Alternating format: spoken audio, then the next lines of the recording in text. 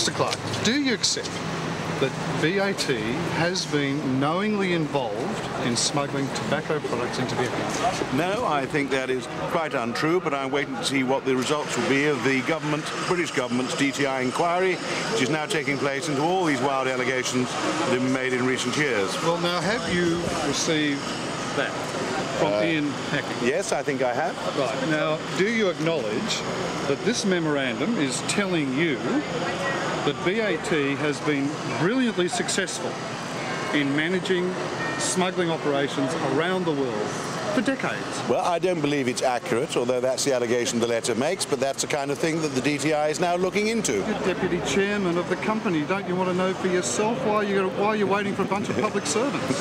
I'm waiting for independent inquiries rather than rather fanatic campaigners who make these allegations without producing evidence in support of them. And we are certainly, as a company, we have a firm policy of not having anything to do with smuggling, and that we will continue with. This man is no fanatical campaigner. He's a former senior member of BAT. He's used by fanatical campaigners, and no doubt it's now being seen that people are now trying to discover whether this ex-employee is able to provide any evidence to support his allegations. Are you telling us he's lied here?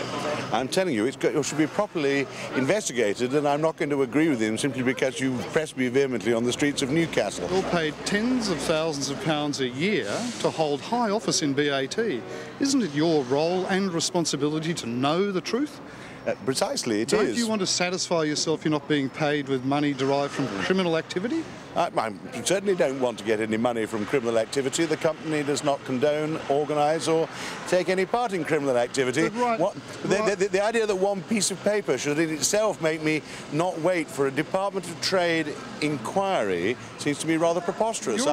You're in the position of being a senior political figure in this country and not knowing whether or not you're being paid with criminal money. I know that the company's policy is to have nothing to do with smuggling, not to condone smuggling. We instruct our employees to have nothing to do with smuggling, and I know that so far no one has produced any evidence at all to substantiate any of these allegations. All right, let's go.